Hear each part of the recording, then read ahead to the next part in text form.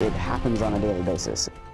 And it is costing some of you hundreds of dollars in fines. We're talking about the number of tickets handed out for dogs not on leashes here in Nashville. It's up more than 10 times since 2015. News 4's Kim St. Ange is live tonight.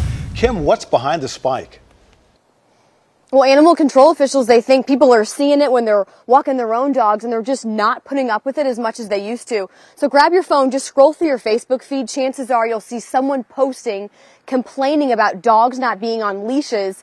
And there's a good chance the owner has no idea they could be fined. Here at Centennial Dog Park, Sam Mitchell can let his 2-year-old bloodhound run leash-free.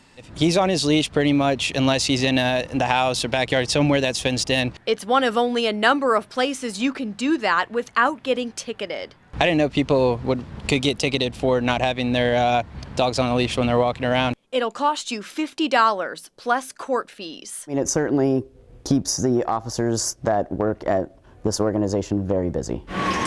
Lauren Bluestone is the director of Metro Animal Control and says they get calls every day about unleashed dogs. Yes, animals do have to be on leash or under very strict voice control. The only exception if the dog is on your own property. They can't start out on your own property and then see a friend down the street and decide to go run off the property. That still doesn't count.